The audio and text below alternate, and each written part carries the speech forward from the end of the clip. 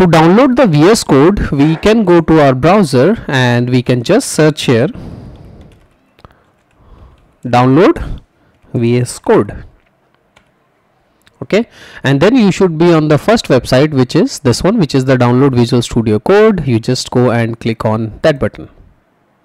Okay, and this will redirect you to this website, code.visualstudio.com, and you would see an option which is called download. Right now, depending on your machine, I am using the Windows machine. If you are on the Mac, or if you want it for Ubuntu or the other platforms, you can just download it from here. I am interested in Windows, so I just go here and click on this button, which is Windows. Right, so as you can see, as soon as I click on that download button, you would see that it has started downloading the VS Code setup. It's close to 94 MB. We'll just wait for the download to get completed, and then we'll proceed for the installation. Once the download is successful, you would see a file something like this, VS Code user setup. Just double click on it to start the installation. You would see a license agreement. Just go and select I accept. You can just scroll down and read about the license agreement, and once you select here, just click on this button, which is the next. It's going to ask you where do you want to store, where do you want to install the VS Code. I want to keep it to the default location, and I'll hit next.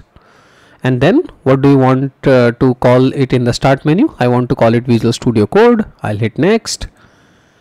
And do you want to have a desktop icon? That again depends on you. If you want to have a desktop shortcut, just click on this icon, and then you can again click on next and install. And after some time, you will get a message that we are installing the VS Code in your machine. After a couple of minutes, you will see this message which says that completed the Visual Studio Code, and it is asking you to launch the Visual Studio. I can click on this button, finish, and now I am instructing it to open the VS Code. Right, so as you can see, we have successfully downloaded, and I instructed it to open the VS Code, and here it is. Right, so I have the VS Code which is already open. Right, you might see some of the code which is already here because I just reinstalled it just for this video purpose. So that's how you open the VS Code. Right, at any point of time, once you close it and you want to reopen, you can just go to the start menu and search here VS Code. Right, so and you can see that VS Code is now available.